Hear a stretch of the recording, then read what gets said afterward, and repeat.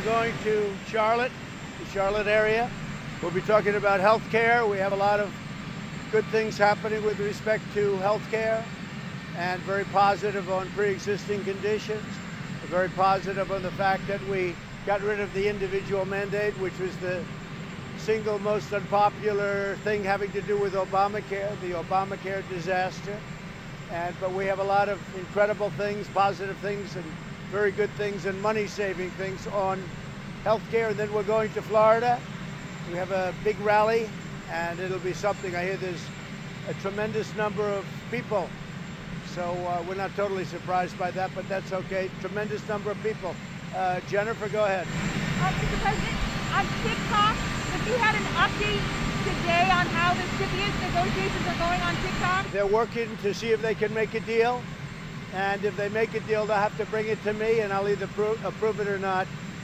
To me, safety is the predominant factor, and we'll see if they can do that. But they're moving along, and let's see what happens. If they make a deal, that's fine, and if they don't, that's okay too. Mr. President, are the election results only legitimate if you win?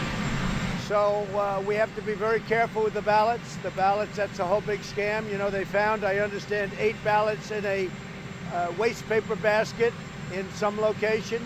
They found, it was reported in one of the newspapers that they found a lot of ballots in a river.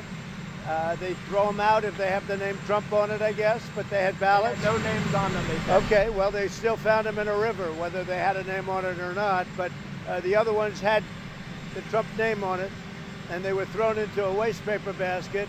We want to make sure the election is honest, and I'm not sure that it can be. I don't know that it can be with this whole situation. Unsolicited ballots. They're unsolicited, millions being sent to everybody, and we'll see. But if you remember, Hillary Clinton just a week ago or so told Joe Biden, do not accept the results of the election under any circumstances. But you don't ask her that question, you only ask me the question. Yeah, go ahead. But you didn't answer my question. You didn't answer my question. Are the results only legitimate if you win? Say it? Lagoa. Do you plan to meet with Lagoa? I don't want to make a comment on that, but we're going to make our decision on Saturday, but I won't comment on that. I will say this. I think Saturday afternoon, 5 o'clock, it's going to be a very important day in the history of our country. I think it's going to be a very monumental, very good choice. What do you say to the family of Breonna Taylor, sir? What do you say to the family of Breonna Taylor? Have you made a final choice yet? Have you asked the candidate? I'm getting very close to a final choice. One follow-up. Governor Cuomo said the federal government can't be trusted on a vaccine. And he said New York would have to approve any vaccine that the federal government approves before he'll ship it out.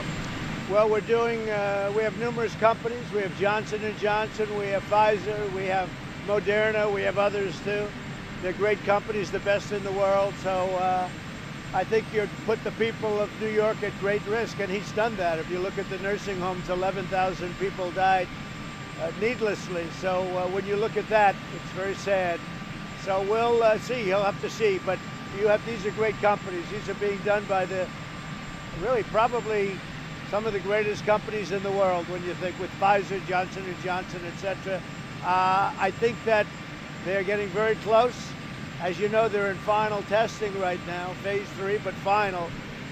They've given shots to everybody, to thousands and thousands of people. And so far it looks very good, and it looks like it could happen fairly quickly.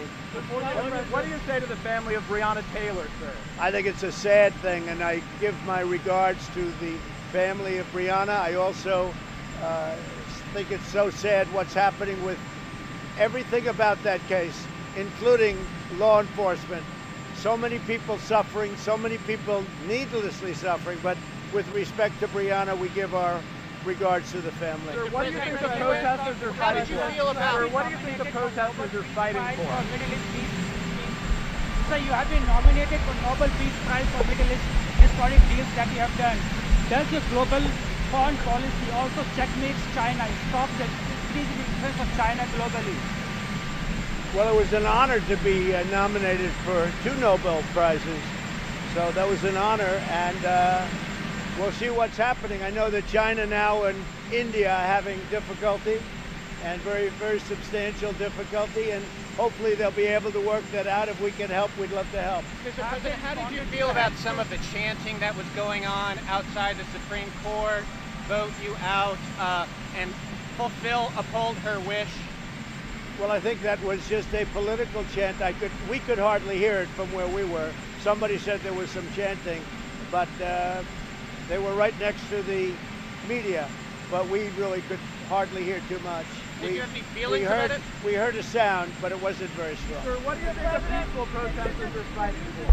What do you think the peaceful protesters are fighting for? Well, I think that peaceful protesters, number one, it's fine to do that in a peaceful manner. But when it gets less than peaceful, as you see all over, then it's unacceptable, and that's where law and order is necessary, and that's where law enforcement is very important. So what are they fighting for? You didn't answer my question. Sir, you didn't answer my question. What are they fighting for? Susan Collins in her race for U.S. Senate in Maine?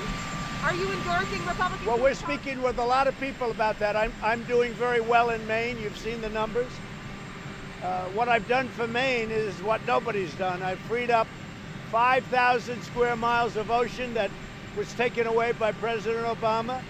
And for the lobster, the people that go out and get us those great lobsters that we all like so much, I freed that whole business up, and the fishermen too.